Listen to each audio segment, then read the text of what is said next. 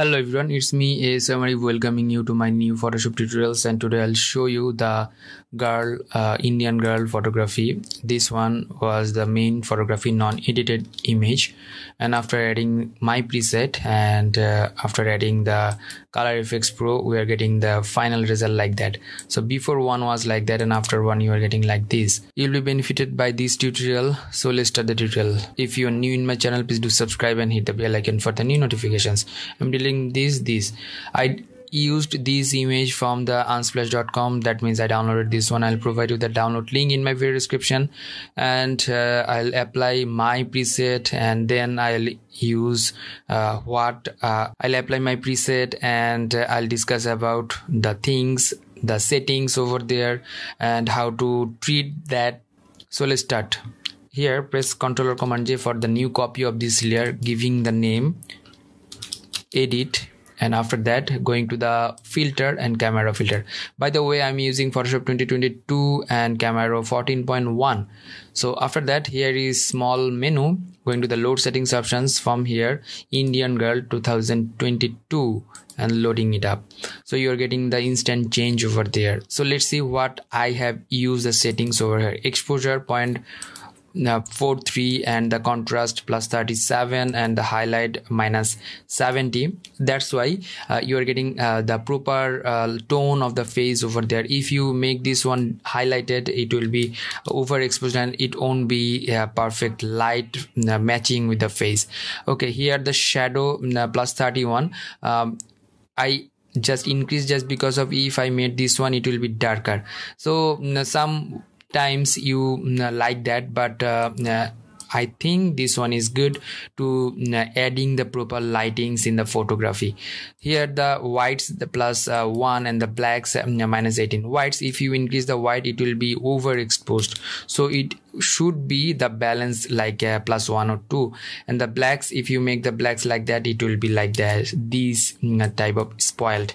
So it should be the moderated like this, but I made this one minus value just because of this one help you out to make these dehaze. Though here is the dehaze option, just the blacks, if you make it down, it will be more prominent from these edges, the shadows over here, the black area of the face and the dresses over there. The texture portion, that is 0, and clarity, that is 3. You can make it 0 if you don't want to more clarity. You can just make it down. If you make the clarity down, it will be like soft type tone, and here the texture, if you increase the texture, the face texture will appear, so I don't want to do that. Here the dehaze, if you make it hazy, it will be like foggy type, but I don't want to. I just made it, that's why like +3 or 4 is good for me. Here the vibrance and the saturation, I made the saturation down. If I make it a little bit saturated, it will be more like the all color is overlapping each other, just because of here is all are the warm color, the pink, the red, orange and the golden, everything is the prominent color. In that color, the model face will be hide in that color. Just that's why I made the saturation -8. That's good. Basic option is done. The curve option, I just used here the tone curve, that is the RGB tone curve. Here the input value 0 and output value 0, input value 37 and output value 30, input value that is 86 and output value 84, input value 150 and output value 154. Here input value 255 and output value 253.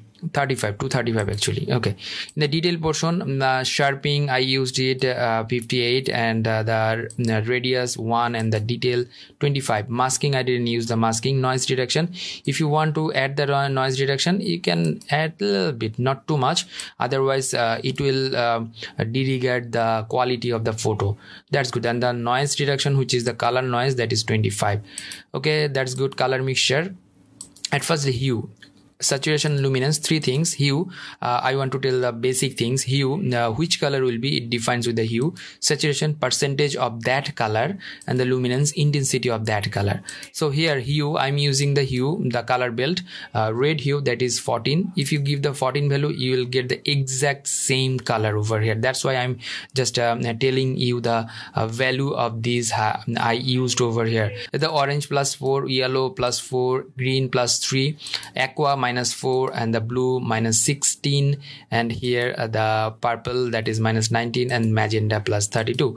Here the saturation, I made the saturation red -14. All the things are minus value, just because of I made this one earlier the tone down, that's why I made it out. So if you make the value minus, it will be toned down, that's why I made it. So red -14, orange -33, yellow -39, green -61, aqua -39, and the blue -30, and the purples -29, and the magenta, that is -34. And luminance, sometimes I made the luminance toned down, and sometimes I made it up. Just because of orange made it up, just because of that is the face color and an ambient color, that's why I made this one plus value. Other things that like red, yellow -6, -4, here the blue -5, and the purple -3, I made it toned down, that's why you are getting the balance over here. The before image was not balanced, just because of all the color is prominent and you are getting the prominent way, but in this portion you are getting an artistic tone over here. Okay, that's good. And the color grading, 3 things: shadow, highlight, and midtone. That is the midtone and highlight. So in the shadow portion, which color will be defined with this portion? The value is 274. Hue, remember that hue is always value, taking the value, that means you're telling here the hue which color, that means the 274 number colors you are adding over here. In the saturation, always say the percentage, that means here I used percentage as 16. In a mid-tone portion, the less highlighted area, suppose in the under of the eyes, under of the nose, that's at the mid-tone, I use the value that is 42, and the saturation, that is 18% or 18. Okay, highlight, the highlighted portion, you know that highlighted portion I used here the 43 the value, and the saturation 6, and the luminance -20. That's good, you can use that things as well, or as it is my one. Okay, here is the vignetting or distortion, I didn't use that. Geometry, I didn't use. Effects, I didn't use. If you want, you can use the effects from here. Vignetting, little bit darker the all corners, and the calibration, I didn't use the calibration. And now hit the OK button. I think here some spot over here. So going to the filter and going to the neural filter, from here I'll make the face little bit like polished way. So from here the smart portrait over here, skin smoothing, just turning it on. The Photoshop will adjust the or find out the face. Here the blur option, I didn't use the blur. I want to make it a little bit smooth. Okay, that's good. If you want blur, okay, a little bit blur. Okay, that's good, not too much. It will make your photographs, the before one was like that, and after one you're getting like this, and hit OK. That's good. And now going to the filter again and going to the Nik collection and Color Effects Pro 4, now which is another plugins for the Photoshop, adding filters in your photography. That's good. I'm here the cross processing, from here cross processing, and lots of sub method over here, which color is perfect for your photography. You have to define, or you have to find it out. For my case, I'm using here the L02 and the percentage of the strength, that is 33.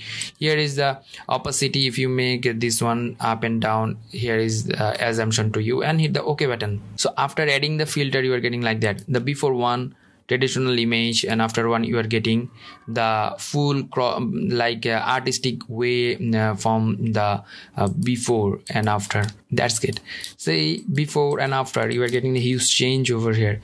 So hope that you learn a lot from this video. If you did, please thumbs up and share with your friend. And if you have any kind of question, query, request, please do comment on my video comment section.